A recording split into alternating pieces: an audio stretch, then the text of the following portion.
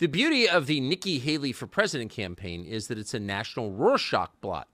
If you have any interest at all in the condition of the United States or its future, obviously you are passionately, by definition, opposed to Nikki Haley becoming president because she has no interest in the United States or its future. But if you are completely bought in to the class of people who currently run the country and who are running it into the ground, then you're all in on Nikki Haley because she's, in effect, your puppet. So it's really interesting to see people's reaction to this campaign. And most telling of all, pretty much every permanent fixture in Washington is either supportive of Nikki Haley or isn't saying anything about it. And that brings us to our next guest. He is Senator Rand Paul of Kentucky. And as he assessed the presidential race, his reaction was the following. This is a paraphrase, but it's basically what he said. He said, I'm not exactly sure who I'm for. I know very well who I'm against. I'm against Nikki Haley. So against Nikki Haley that, on principle, not personal, that he announced a new movement called Never Nikki. Here it is. So I'm announcing this morning that I'm Never Nikki. And if you go to nevernikki.net, you can let her know that you're not a supporter either. I don't think any informed or knowledgeable libertarian or conservative should support Nikki Haley. I've seen her attitude towards our interventions overseas. I've seen her involvement in the military-industrial complex, $8 million being paid to become part of the team. But I've also seen her indicate that she thinks you should be registered to use the internet, that people posting ideas anonymously. I think she fails to understand that our republic was founded upon people like Ben Franklin, Sam Adams, Madison, John Jay, and others who posted routinely. For fear of the government, they posted routinely anonymously. So I'm announcing today I'm Never Nikki. You can go to nevernikki.net and sign up and show her that you're Never Nikki also. So it's one thing to find Nikki Haley distasteful, to acknowledge that she's a bloodthirsty feminist harpy who should be nowhere near power. Most reasonable people have reached that conclusion. But to start a website, Never Nikki, suggests a level of anti-Nikki commitment that's interesting and worth talking about. Senator Rand Paul of Kentucky joins us now. Senator, thanks so much for coming on. So let's start at the end. What moved you? I don't think you're being paid to do this. You're not getting extra points. You're already a U.S. Senator. Why were you so inflamed by her campaign that you built this website? Well, nobody ever accused me of going halfway into anything. Fair. And it gets to me at a very basic level. It gets to me when I see people who I think care more about the borders of Ukraine than they care about our own southern border. And I see these people every day because they're the entire Democrat caucus up here, but they're half of my caucus. Half of my Republican caucus is, as we speak, ready to sell out, and they're ready to sell out fake border reform in exchange for what they really want, which is to send more of your tax dollars to Ukraine. I think Nikki Haley fits right in that camp. I think she's from the McConnell, Dick Cheney wing of the party, and this is the antithesis of everything I believe in. I've spent a few years trying to promote the ideas of liberty. There is a wing of the party that believes in that, and I wanted to make sure anybody that follows what I do knows that there's no way, shape, or form I could support Nikki Haley. So obviously you're not increasing your contributions from the defense industry by attacking Nikki Haley. So I'm just guessing Raytheon's not paying you to do this. They're on her side. So it's purely a passion project for you. Yeah, and I think there are some things out there, and I've heard this both from people like Anthony Blinken, Secretary of State, as well as from McConnell's and others. Their argument, and it's similar to Nikki Haley's argument, is that war is good for our armaments industries. These are U.S. corporations, and this makes U.S. powerful to have these corporations have larger profits. And so really, they extol war with no concern, really. And I know it's not American soldiers, but people are dying over there. And by many estimates, well over 100,000 people have died.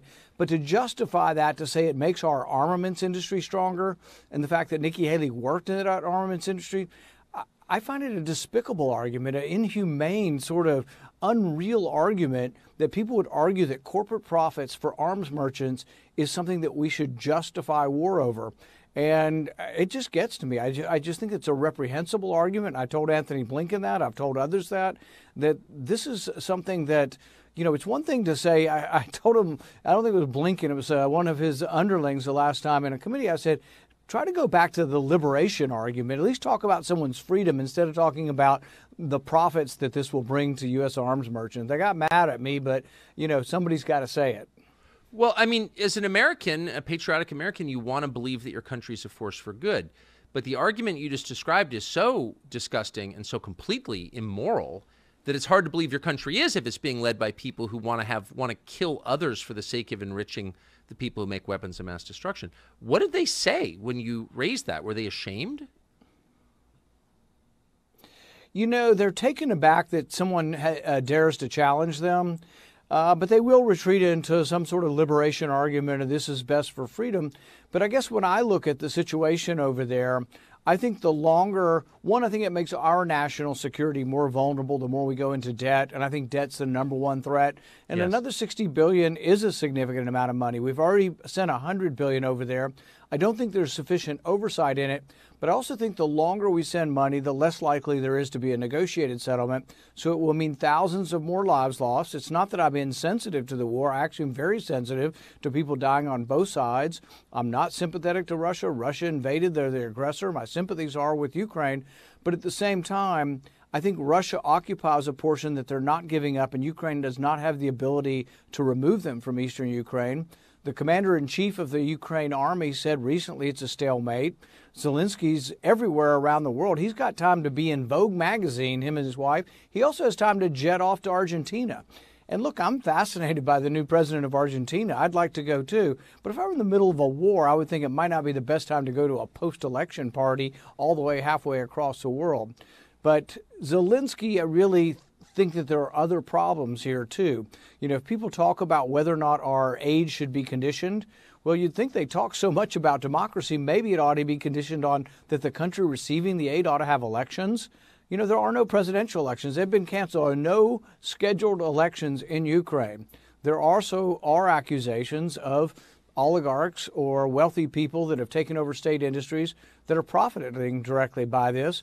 Some of our money's going to there was I think 60 Minutes showed like a women's bags, clothing and bag store getting grants from us, like small business loans to Ukraine. We're paying for their government workers. We're paying for their pensions, for goodness sakes. But this is something that Nikki Haley is all in on, and clearly the rest of the pack has separated themselves from her on this. And so it's a real division in the party. It's not a made-up, it's not brand new. It's not Nikki Haley being brand new, but she's clearly in the McCain, Dick Cheney, McConnell camp. These are the big government Republicans. These are the people who never met a war they didn't love to be involved with, and they somehow think they're going to make the world or remake the world in our image, and they fail to, I think, acknowledge failure after failure after failure. And but I don't want a president, Republican or Democrat, from that wing of the party. So you noted that there are no scheduled presidential elections in Ukraine. There are scheduled presidential elections in Russia. Sorry, that's just a fact. We know that Ukraine has banned a Christian denomination. Russia has not. Okay. So at that point, you sort of wonder, like, all this liberation talk that we heard at the beginning, we're on the side of democracy against dictatorship. We're on the side of the country that banned a Christian denomination and canceled elections.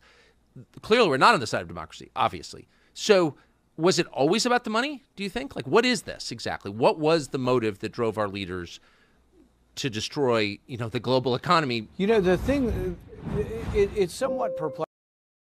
Team now use Whoop, but I still have a few friends that are on the fence about getting on board. And what I hear from some of those friends is that they're a little bit worried about what they might see in the data, and they might feel uncomfortable about knowing what's going on inside their body. If I've learned anything, it is that knowledge is power. And once I finally started to look at the data and understand how getting less sleep was affecting my body and how my old lifestyle was actually hurting my long-term health, everything changed for the better. So if this is something that you'd like to try out, head over to join.whoop.com/CEO and you'll get to try Whoop for 30 days, risk-free, with zero commitment. Try it and let me know how you get on. I was looking at our past conversation and I thought it would be interesting to see who the audience were, their demographic. And the age group were 20 to 40-year-olds, really 18 to 40-year-olds. My question to you is, In their lives, in that demographic's lives, what do you think the biggest challenge is? Because both your kids, Julian and Michaela, both fit into that category as well. What is the greatest challenge that demographic face? Well, the biggest challenges we had with our kids was, I think the biggest challenge I had in my generation was negotiating the years between 13 and 15, something like that. But my sense is now the biggest challenge to young people is negotiating the transition into adulthood identity. And I think that's partly why we have this terrible war in our culture about what constitutes identity. And I think the reason that identity has become such a problem is that our concepts of identity are unbelievably unsophisticated, narrow, hedonistic, and self-serving. So the identity groups that have popped up are all, you could say, whim-based identity groups. They're sexual identity, say, or something arbitrary like sex or race or ethnicity, something arbitrary. But the sexual identity groups are particularly interesting because the idea that that's your identity is predicated on the notion that there isn't anything more vital to you than the immediacy of your sexual behavior. Well, you're not a sex machine. You're not a short-term sex machine. That's not what a human being is. So if you revert to that, all you're going to do is produce like anxiety, hopelessness, and misery. It's not a good solution. So then you might say, well, what's the solution? And the solution is something called a subsidiary solution. It's like, so what's your identity? Well, you should get your act together and take care of yourself. So you have to integrate yourself. You have to integrate across anxiety and hatred and pain and jealousy and fear and hunger and lust and all that plethora of spirits that wage war within you. It's a lot. It's a lot. You have to bring that into a unity, okay?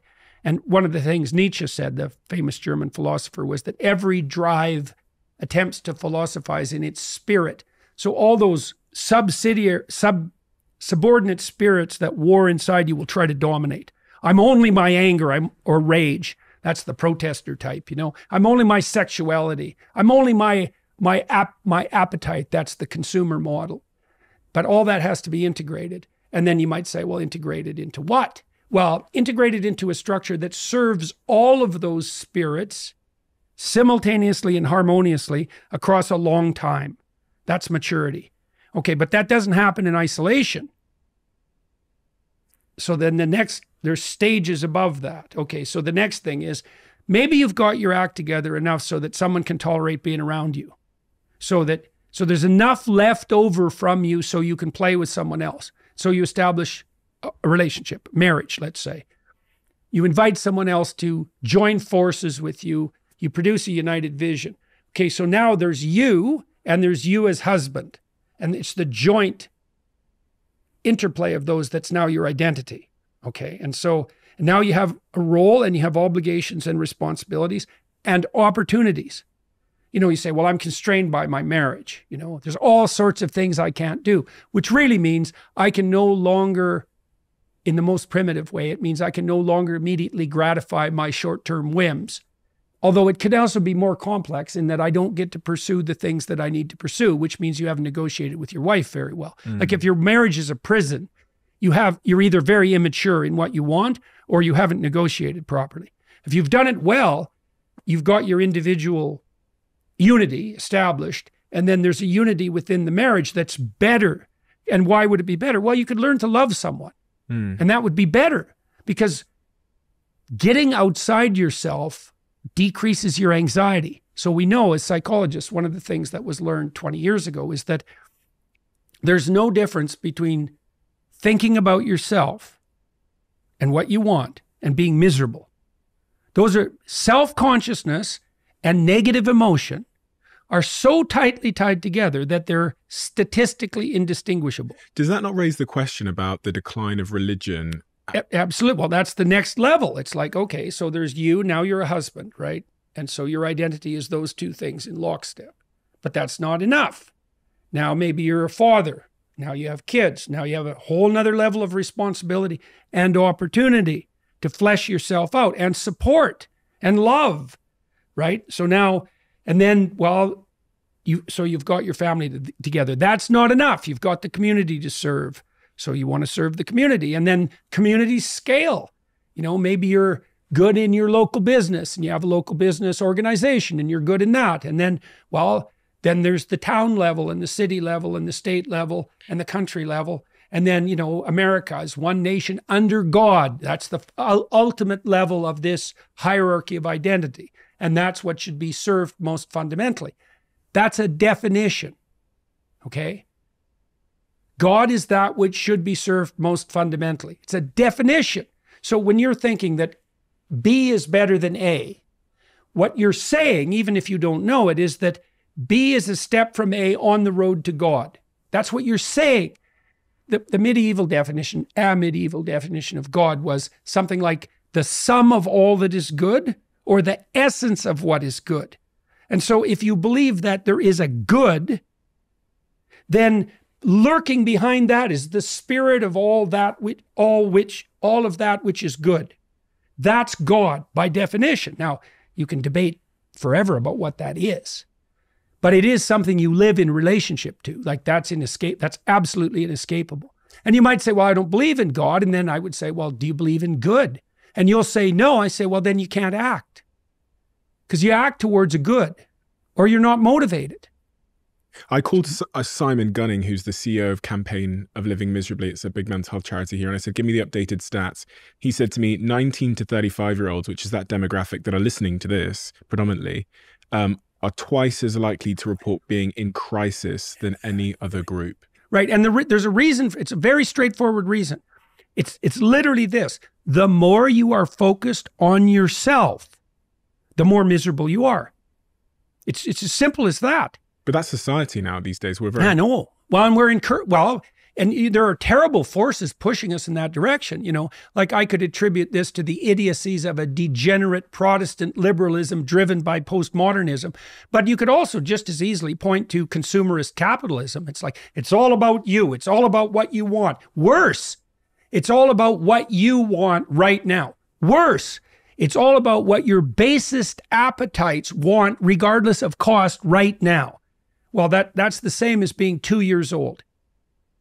There's nothing about that and why do you think that's you anyways? It's like, since when did what you are become what the most idiotic part of you who cares nothing about anything else and any other people wants right now? Why is that you? How about this though? So this is where I'm trying to make a distinction is responsibility is a good thing, but with responsibility sometimes comes